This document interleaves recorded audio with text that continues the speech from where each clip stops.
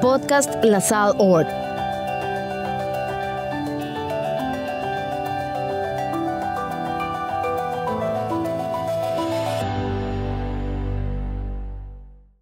Are there any activities or plans that you'd like to share at the end of this podcast that will get people excited about what you have in mind as Superior General?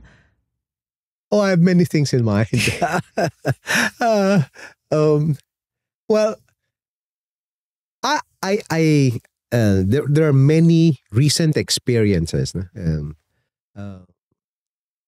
Lebanon, for example. I was just there very recently, and one very moving experience for me. It was not in the program.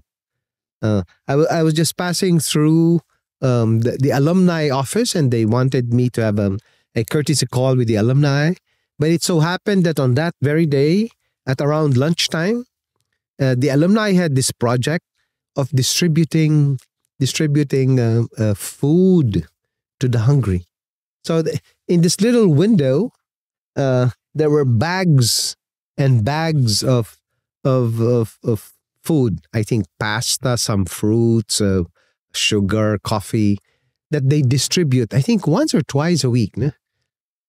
And outside were these adult men, women, and inside were the Lasallian group, the brothers, the alumni.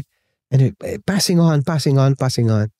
I happened to just look at that little window where these adult Lebanese, Syrians, I'm not sure who were there, just reaching out for a bag of food, maybe for 3 days, maybe for 1 week.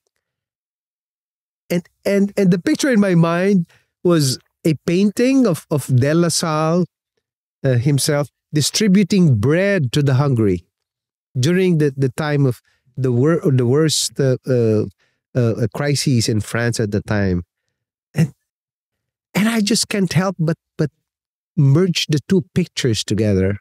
Like I see you on the screen and I'm on the one screen. De La Salle distributing bread at the time of famine, and the brothers and the Lasallians distributing food packages in Lebanon at this time.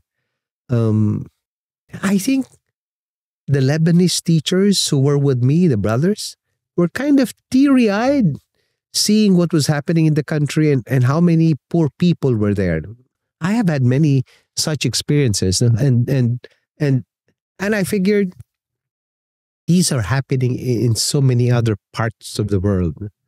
I in the same place in Egypt. That was my next trip. I went to this group, and there was a group of students who were being helped by the Lasallian family. Among in the school, they're the ones who come from from families who are financially challenged. And several of them would come for some sessions in the morning, and then they'll be offered some food, real food.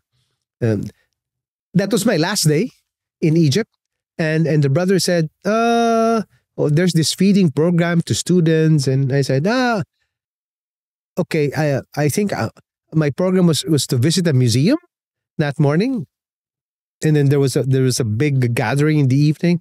And I said, I'm not sure if I could make it given the traffic in Cairo. No? But so they arranged like a Zoom meet. They put the students in one class, and I was supposed to be in the brother's house. But in between, I said, maybe I should just go to the school, no? And walk. Let's walk if we can through the traffic, so that we could make it on time. So that's what we did. I came into the room, and the students were all there, and they were waiting for me in the Zoom. And I could hear the organizer saying, okay, brother will be in the Zoom meeting. There's this big TV, and he'll be there in 5 minutes. So, okay, sit down and let's listen to him. Wait for him. And after 5 minutes, I opened the door, and I was there in front. They were all so awed that I was with them in the same room. I didn't know what to do.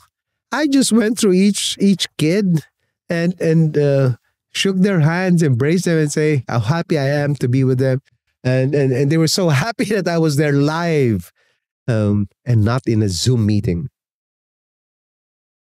I'm thinking of all of these little groups and these little experiences. And I'm like, there's so many things that's happening in the Lasallian family, every other place in the world. I wouldn't know about them until I actually went and visited. I don't know. I don't know how these kinds of stories can be part of our podcast, of what we communicate to the rest of the world. It doesn't have to be me. Every Lasallian has a story to tell. It doesn't have to be lofty. It can be just real story. But we need to do that. We need a space where that is communicated. We need a mountain where we can proclaim that good news. And I think that's the good news that the world is direly lacking today.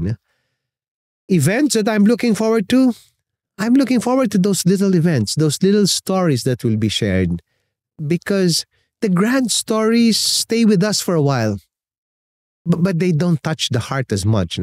It's these little stories, as in the Gospels, the parables, those little encounters that make a real transformation of our world. So that's what I'm hoping, that people can begin sharing their stories, that we can have a platform where stories can be shared, and we could embrace each other, because we know through those stories that we really are human, finite, fragile, but free. Thank you so much, Brother Armin. That has been an amazing first episode for this podcast series. Oh, I hope so. I'm Marian, an alumna of De La Salle University, Manila. Brother Armin's all the way in Rome, Italy. I mentioned that earlier, but thank you so much for making the time to speak to me and, of course, to the rest of the Lasallian community. And we can't wait to hear more from this podcast series, and also about the events and plans that you have as Superior General. So thank you, Brother Armin. Thank you, Mariel. Thank you.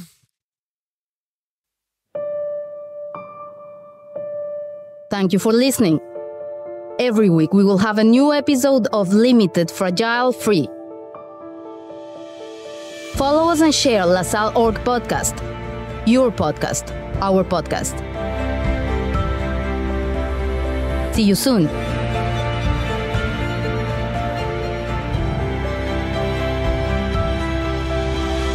LaSalleOrg is a podcast produced by the Office of Information and Communication of the Institute of the Brothers of the Christian Schools.